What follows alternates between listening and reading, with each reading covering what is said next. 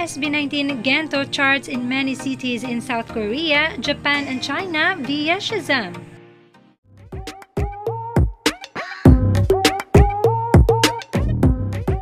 SB19's GENTO has no plan on stopping yet as they continue to break down walls and boundaries in the pop music industry.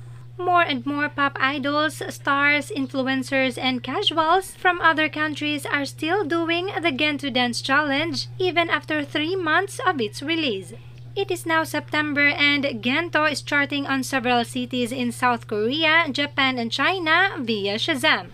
This is a music app that discovers songs, artists, lyrics, and videos with over 1 billion installs and counting.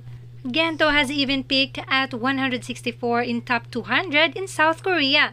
It has charted in 11 cities in South Korea, 7 cities in Japan, and 1 city in China. It seemed it is safe to say that GENTO is now a mega hit.